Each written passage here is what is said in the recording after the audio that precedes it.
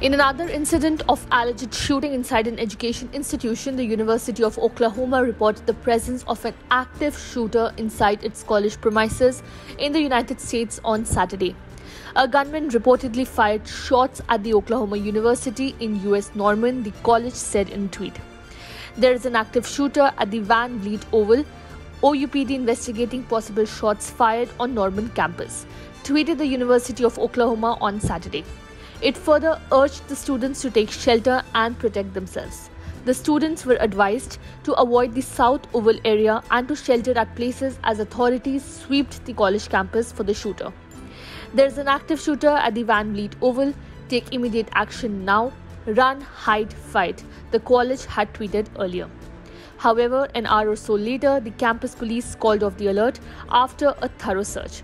Subsequently, 15 minutes or so later, in another tweet, they indicated that campus police were investigating possible shots fired on the campus. It added, avoid South Oval area, adding that a shelter in place was activated and continues to remain in effect. The university constantly kept updating about the movement of the shooter and investigation via Twitter for the safety of its students.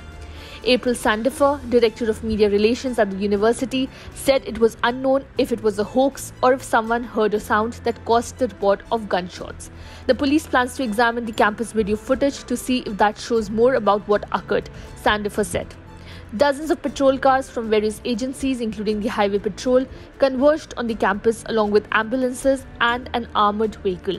Officers with flashlights spread out as they searched the area. Shortly before 11 p.m., University Police issued an all-clear, tweeting, after a thorough search, no threat was found.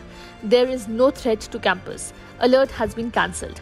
At this point, we'll probably say it was a bogus call, University of Oklahoma Police Chief Nate Traver told reporters. Traver said there was some confetti found, like from a party popper, but the police could not confirm if that prompted the call. The scare at the university, known as OU, comes almost 2 weeks after a shooter attacked a Nashville, Tennessee school and killed 3 children and 3 adults, and almost 2 months after a gunman killed 3 students at Michigan State University.